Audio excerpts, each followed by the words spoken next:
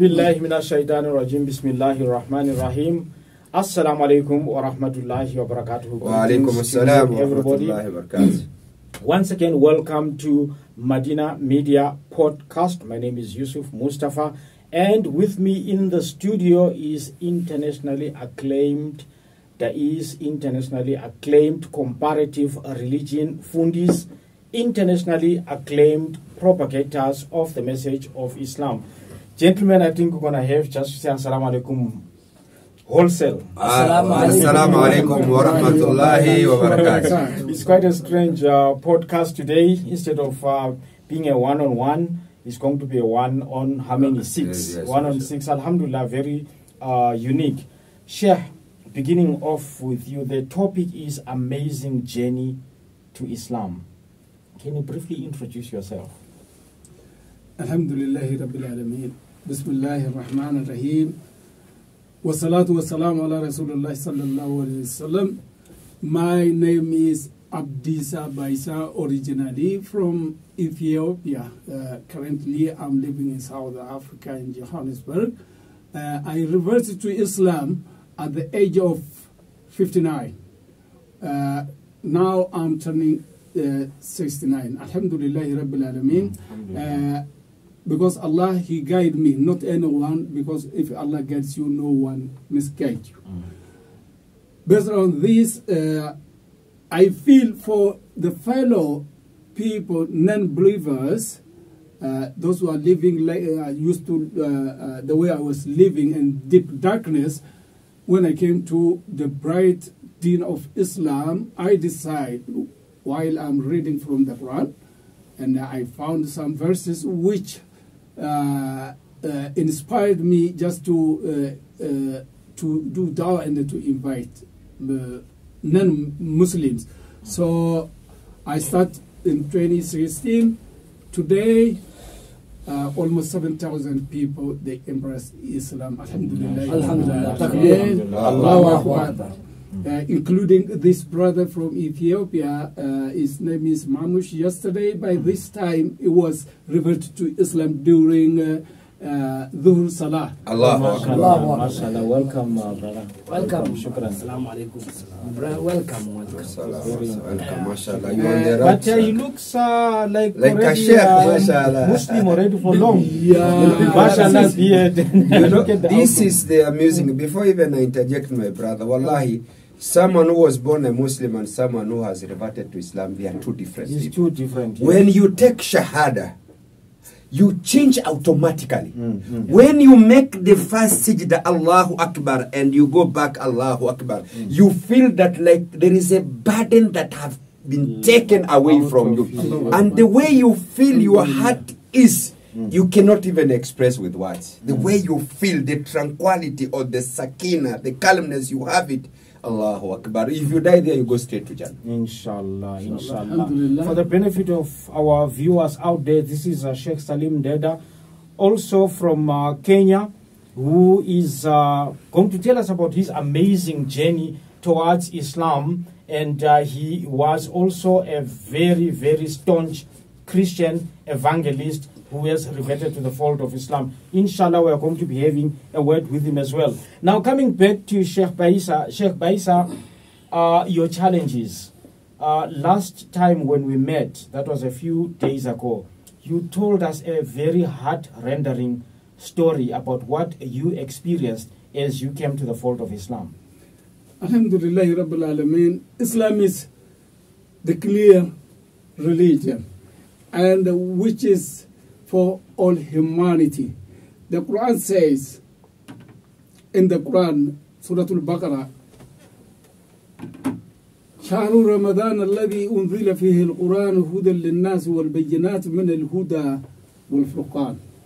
Quran is for all humanity.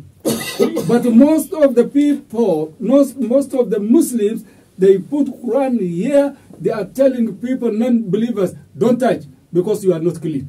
Unless you tell him, unless you give him a Quran, how he gonna know? How she gonna know? How she gonna see what Quran says? Because you hold it here and you are saying, You are not clear. And it says that the Quran is very clear. Huda linnas, it's a guidance to mankind. How will it guide them when you don't give them a chance to read and to know that Quran is a guidance to mankind? Wallahi, what happened to me? I said I go to Madrasa Darul Uloom. They said, hey, you are very old. Hereafter, just once you embrace Islam, go sit in the masjid and make dhikr and do whatever and pray, learn how to do dhikr and how to make whatever. I don't know what they say. You are old. Yes, How can you be older than Hamza, who embraced? How old was he when Hamza, the uncle of the Prophet Muhammad sallallahu alaihi wasallam, when he took Shahada? But even the hadith of Rasulullah sallallahu alaihi wasallam says, seek knowledge from the cradle to the grave.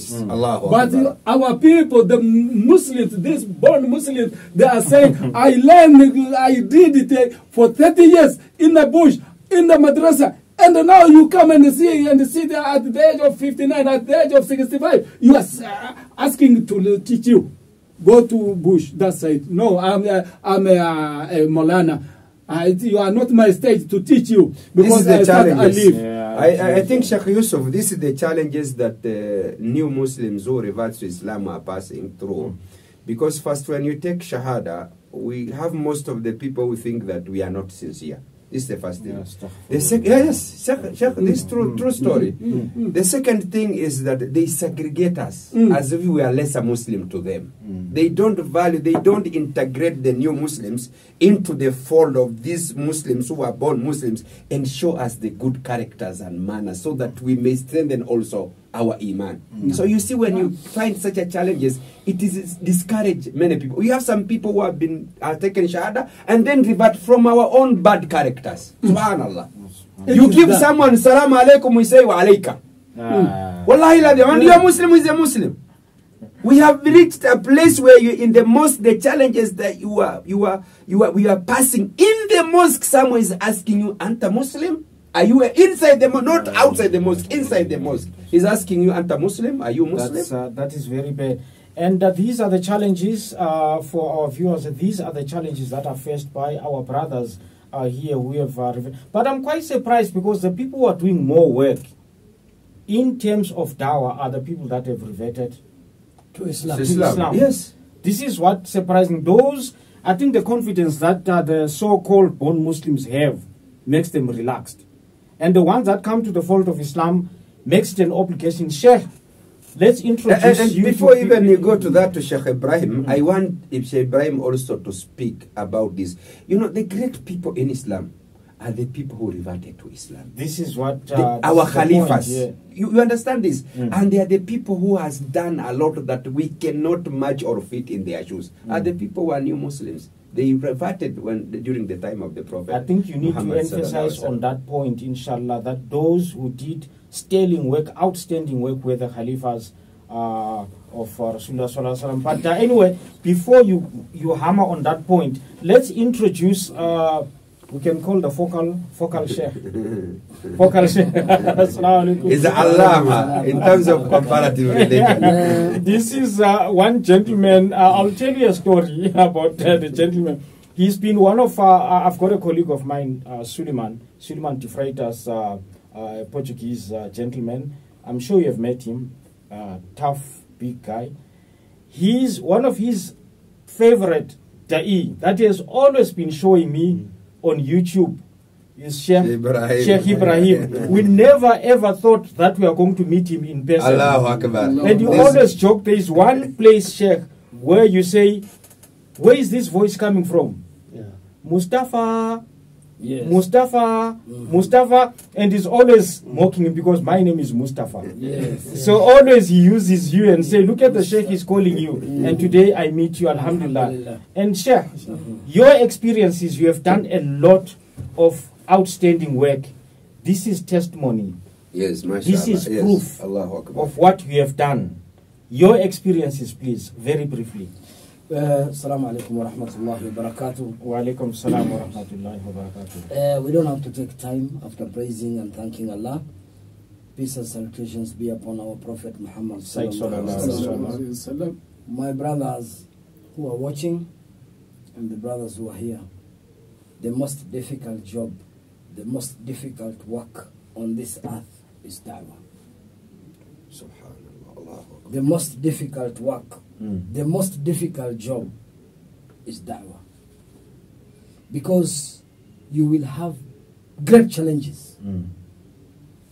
Some of the Muslims will call you are in da'wah because you just want to fill your stomach. Some will tell you are in da'wah because you don't have work, you don't business. Some Muslims will tell you, there is a mosque that we went and we had a preaching outside, it is in East Africa, and the sheikh there said, you want to bring those people to come and steal our shoes in the mosque. Subhanallah. So it is the sheikhs and the people, some of them, not all of them, some of them and a few of them are putting so much stress onto you. So what I was saying is, these people who have embraced Islam, we have others in Kenya, they have gone through hell, but they still stick to the Iman. Alhamdulillah. Look at this brother Salim here. Che, there is a time without I fear God and we are heading to the month of... There is a time I wanted to revert back to Christianity. Wallahi, I'm telling you, and Allah is my witness. It was between me and Allah. I reached a point where I said, no, this is enough, I better go back. You see, from the family, it comes problems. Now imagine if your iman was weak. Yeah. Yeah, if my iman was weak, wallahi, then I could be saying other things. First of all, you come from a privileged society, where you are being respected, where you are being honored, where everything you want, you get it on a golden plate. When you come to Islam, you go by big cars, you wear, wearing nice suits. When next time we'll see you the way we used to dress, good suits and very expensive. The suits of designers. The suits of designers. You know how much is it? $1,000, $800, $1,500. When you come, people they belittle or they underlook you as if you are a useless person. And as we are speaking today, alhamdulillah, also my bishop, in Christianity we have stages. We have my evangelists, we have pastors, we have senior pastors, we have bishop, we have a bishop. As we are speaking today, my bishop reverted to Islam. And when we say a bishop, people they don't know. A bishop is the one who is in charge of a diocese, not a parish. In a diocese you may have even 48 parishes. And those, we say it's like a bishop is someone who is in charge of Gauteng province. It's under him. With those churches. And you imagine a parish has 25 churches, 48 churches, 60. It depends with the space or the yes. As we are speaking today, is a Muslim. Alhamdulillah, alhamdulillah. Allah says in the Quran, He will make this deen of Islam bulldoze all other religion, the favorite of Ahmad Didat. Yes. Okay. Now, Allah subhanahu wa ta'ala, I will just say one thing. Let us not, you don't have to complain too much. Allah subhanahu wa ta'ala has brought us ni'mah. This is Islam. Like now, when you were asking us, we were here in South Africa. We are doing also da'wah. We were there in Musina. We went to the locations. 295 families. When they migrated from Malawi into South Africa, the men of South Africa married the women from Malawi. And they are Muslims. The women from Malawi got married to the men of the locals. So the husband is a Muslim, the wife is a non-Muslim. On Sunday, the children they gave birth to, Sunday they go to the church, Friday they go to the mosque. You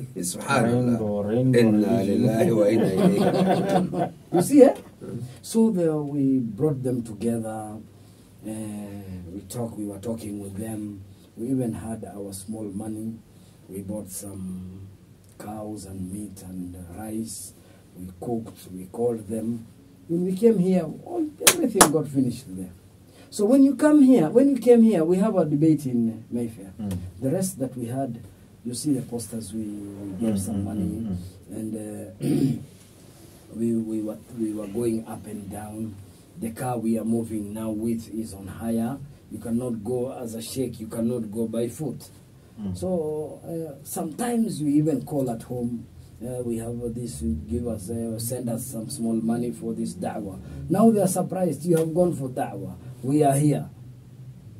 We need money for food. Ramadan is coming. Like him, all these people are Christians. He has to pay for the rent. He has to take his children to school. The children are now at, today in the morning he was telling me, the children at home, he had not even paid for the rent for 4 months. Now in the morning, they were calling him, the children are coming away from midterm. They are coming home from the boarding school. They need school fees.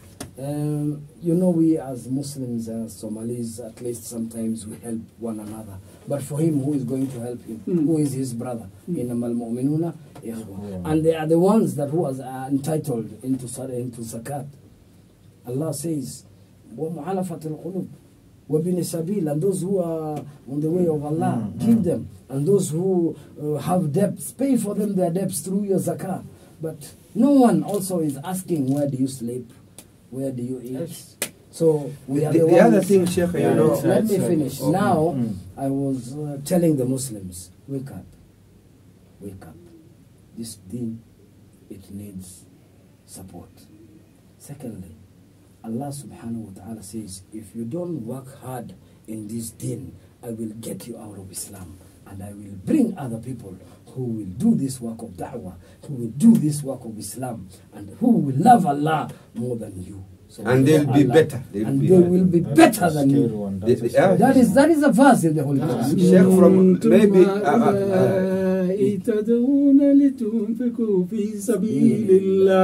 Allahu Akbar. Sheikh, the other thing that, you know, wallahi, whoever is watching this, I just needed dua. And I've been talking to this Sheikh, you can't believe.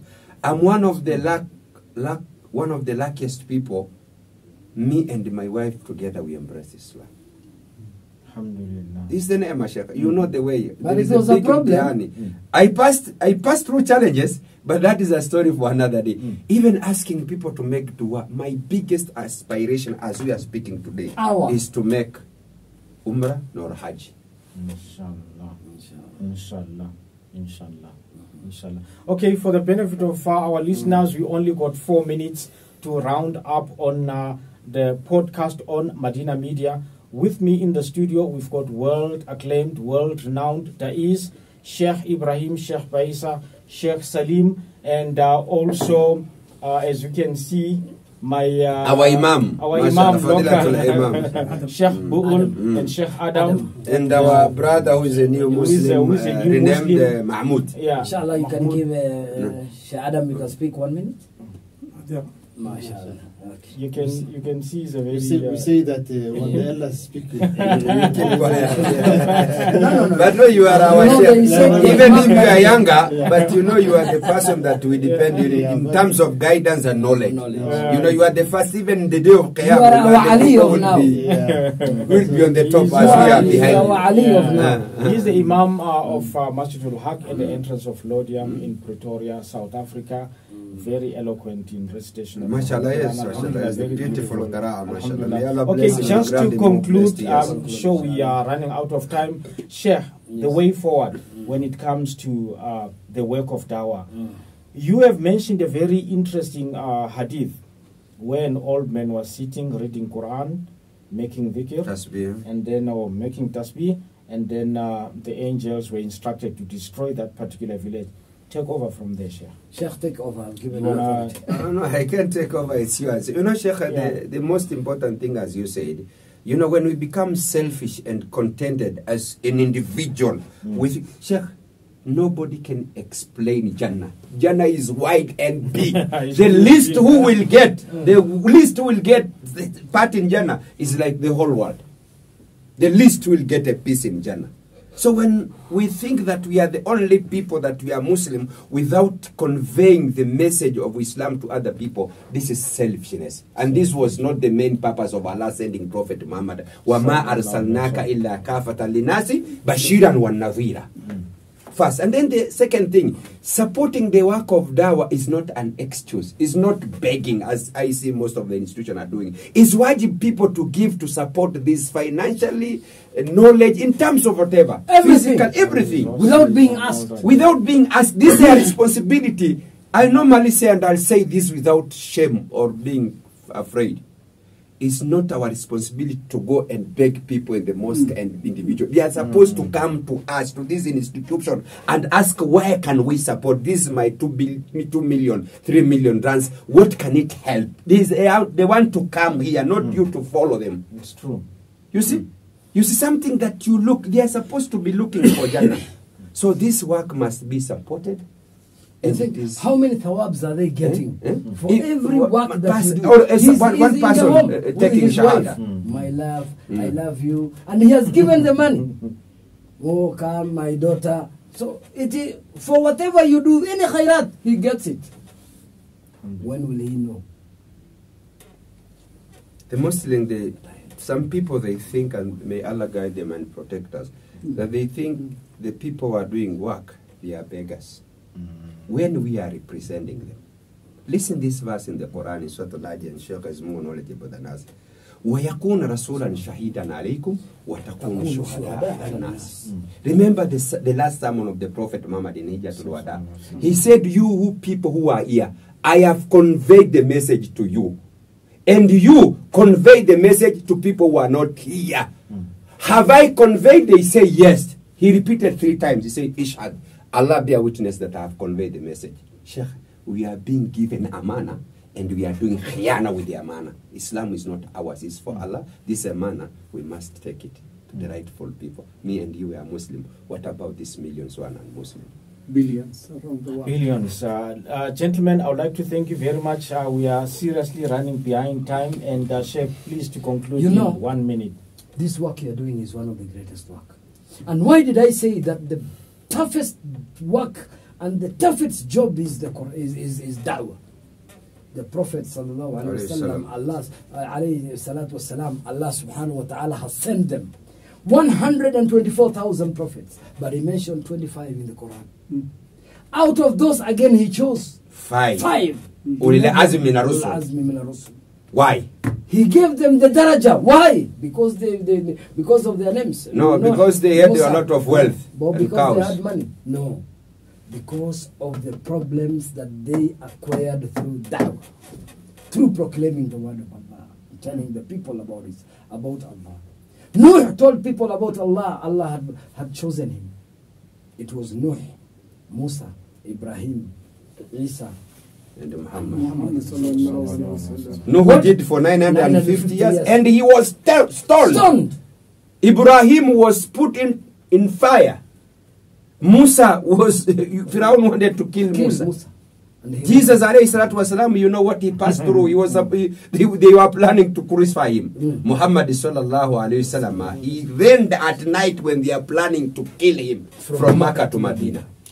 Allah chose them. Because he was asking them money. Because Allah says, my last verse, you think you will enter paradise just like this? In a simplest way, in a golden plate. ولما يأتيكم مثل الذين خلوا من قبلكم مساءة البصاء والضراء وزلزلوا. What did they pass? Problems. The Prophet ﷺ was stoned in Taif. Why? He went into the grave without the front teeth. Because of La ilaha illallah. Assalamu alaikum wa rahmatullahi What have you done for Islam? We can say tomorrow morning. You'll control us with that. No.